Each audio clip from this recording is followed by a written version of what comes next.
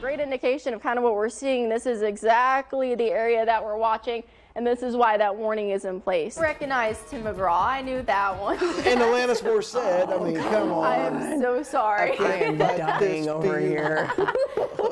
Anyways, weather-wise, storms that we see overnight situations are never really good, so happy to see that at least some weakening is happening. It's already covered the sidewalks, it's covered the roads, so we're still continuing to watch that as well. Again, it's very cold outside. It's a dangerous situation. Don't be outside if you don't have to. Even better, and if you do have it, a basement or a storm shelter, but I know that's not something everybody has. It's not something I have in my own home. So that interior room's a great place to be. Just saying, I have sunburn from the softball game? Softball game. I was there maybe an hour or two. That was just, yeah, I wasn't expecting that. I mean, I should have known better, really. In the roughly 15 minutes it was on the ground, 87 structures were damaged, with 12 completely destroyed. You'll need specific ingredients like flour, sugar, and butter. Tornadoes are the same way. You'll need some certain ingredients: instability, a change in wind speed, and moisture.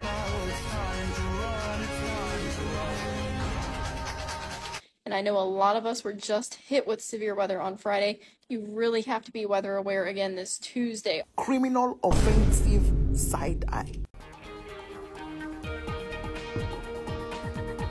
Well, Good Friday, and we had a pretty early start to our day. That sunrise coming in just before 5:30, and of course, it's just that time of year. The sunrise continues to get early and earlier until we hit June 21st, the start of summer. So just still enjoying that early sunrise, and it's a beautiful start to our day as well. Live look right now in Metropolis, seeing the sunlight, a couple of those clouds also moving in, but I still think we should be able to see plenty of sunlight and blue skies. Current temperature in Metropolis in those mid-60s, heat index reflecting it, but is slowly getting pretty uncomfortable out there. We've got dew points in the uncomfortable range in those mid-60s, so it's definitely going to feel humid as you're out and about this morning and then into this afternoon and evening. Some of us already hitting 70 degrees like Harrisburg and Kennett down into the Boot Hill. Other areas somewhere in those mid-60s. Cape Girardeau, Fredericktown both at 65, Sykeston, Carbondale at 66, Mount Vernon a bit cooler at 62. By mid-morning already hitting 80 degrees into lunchtime in the afternoon, pushing 90. Still tracking the chance for a couple of those isolated storms. They can't completely be ruled out, but I would not cancel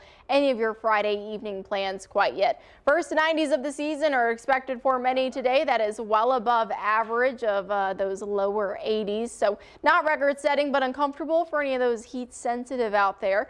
Today we're just tracking the isolated storms, the very warm temperatures. By this weekend, even warmer, believe it or not. We're talking mid-90s for Saturday. And then by next week, hey, good news if you're enjoying the July, August-like weather, but it's sticking around at least for a while longer. Radar and satellite fairly calm right now, not even seeing any of those dominating features, just a couple of clouds and rain out there.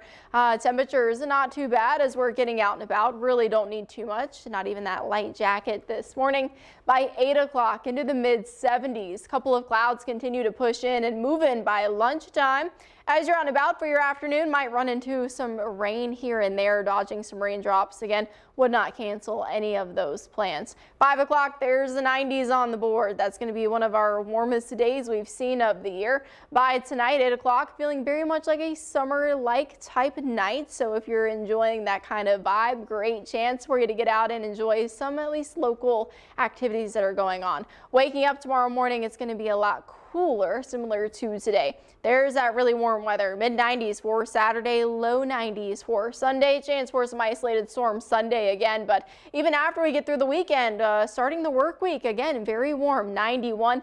After that, we're somewhere into the 80s. So great to have the Storm Track 3 app. Keep an eye on all of that heat, but then also keeping an eye on those isolated pop-up storm chances. We have a couple of them on the board in our 7 and 10 day here. We've got isolated storms for Friday, Sunday, and Tuesday.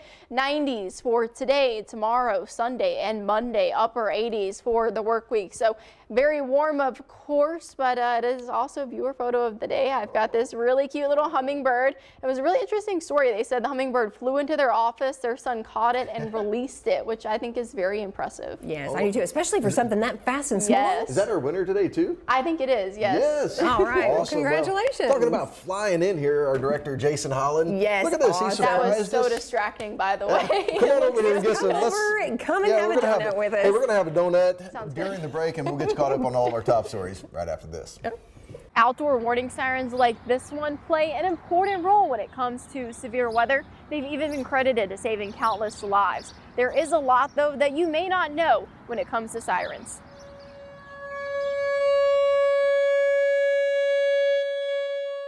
It's an unmistakable sound, often one we associate with an impending tornado, but that's not always the case. For many, the risk depends on the sound you hear.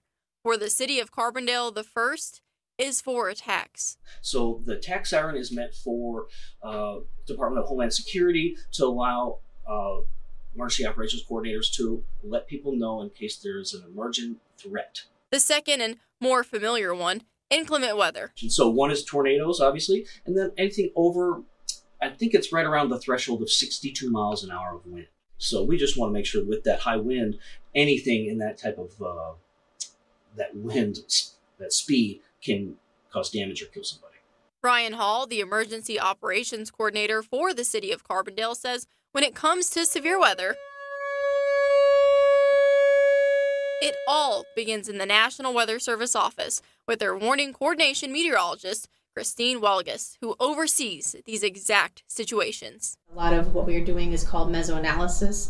And so we're trying to figure out what the atmosphere is doing and try to figure out when things are going to happen, how bad they may be, and making sure that we're messaging that out. Back in Southern Illinois, Orville Rowe, coordinator emergency manager for Jackson County EMA, says although each area receives the same information, the way they respond differs. But typically it's each jurisdiction will set off their own sirens to their whatever their standard operating procedure would be for that. Which is why if you live in Carbondale, a siren may sound for hail and strong winds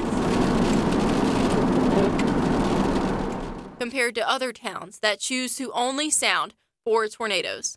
But it's really for those who are outdoors. They were designed a long time ago to warn people who were outdoor workers, farmers, or people that worked outdoors, to let them know, hey, something's going on. So sirens were never meant for people to be, hearing them inside. Which makes having multiple ways to receive alerts even more important. While you shouldn't only rely on the outdoor warning sirens, Carbondale is busy working on making upgrades. These drawings were not correct back 20 years ago. So what we've done is we've redone the map to make sure we pick up these coverage area gaps. And that's just something we didn't know that we were missing.